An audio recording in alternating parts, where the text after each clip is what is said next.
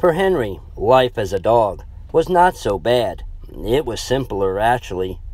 Pleasures came so easily. He didn't have to worry about bills, clients, or shaving anymore.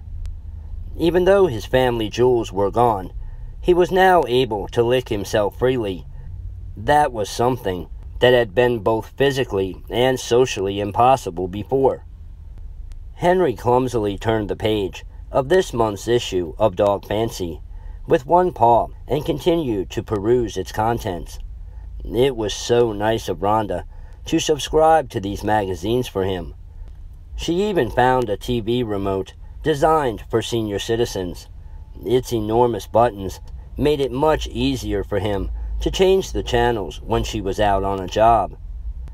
Just then, Rhonda burst through the door, tossing her purse onto a nearby couch, and then collapsed next to it.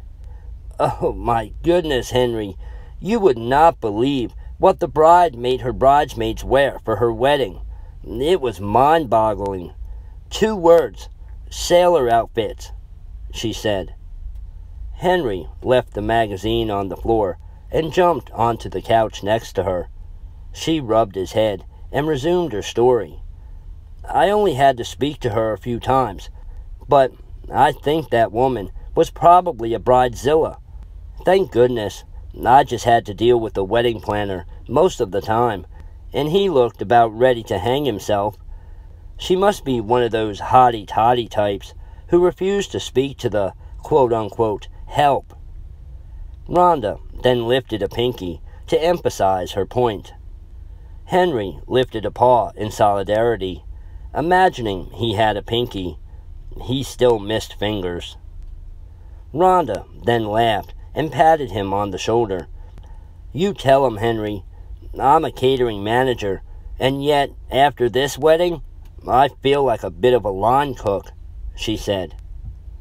She sat for a moment, then she shrugged. "No matter, it's over now, and I got my big fat paycheck. And do you know what you get, Henry?" she asked. Henry leapt off the couch and danced at her feet with excitement. This was his favorite part. He waited impatiently as Rhonda disappeared into the garage. He heard the car door slam, and soon she reappeared, with 2 giant hotel pans balanced carefully in her arms. She struggled with the door, which had springs on its hinges to shut itself. Henry dashed to her aid and pushed the door open with his body. "What a gentleman you are!" Rhonda exclaimed as she strolled through the doorway and into the kitchen. "I hope you don't mind, but I invited some company over tonight.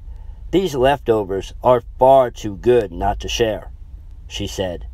Henry didn't really want to share his meal with anyone, but it wasn't like these treats were rare occasions.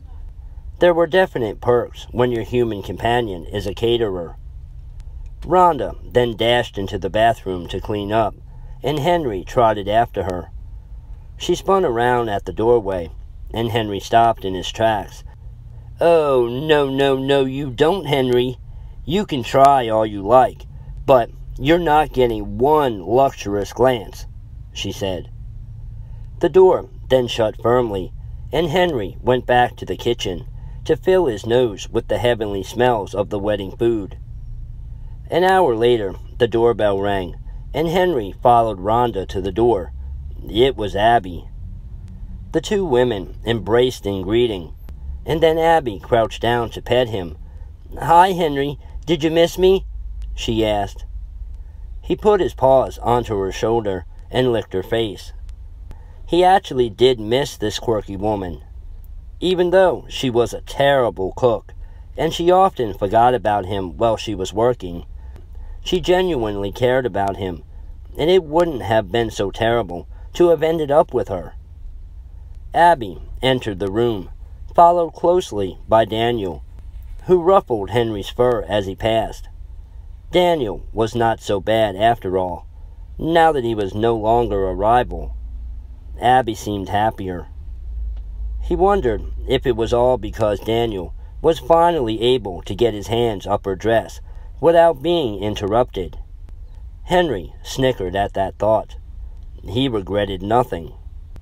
Before long, they were all seated around the dining table, plates of scrumptious delights in front of their beaming faces. Henry had his own plate on the floor next to Rhonda. It was heaped just as high as everyone else's. Before pushing his nose into the Latin plate, Henry contemplated the jovial group before him. They joked, they laughed, and they teased, faces glowing with broad smiles. Yes, life was good here.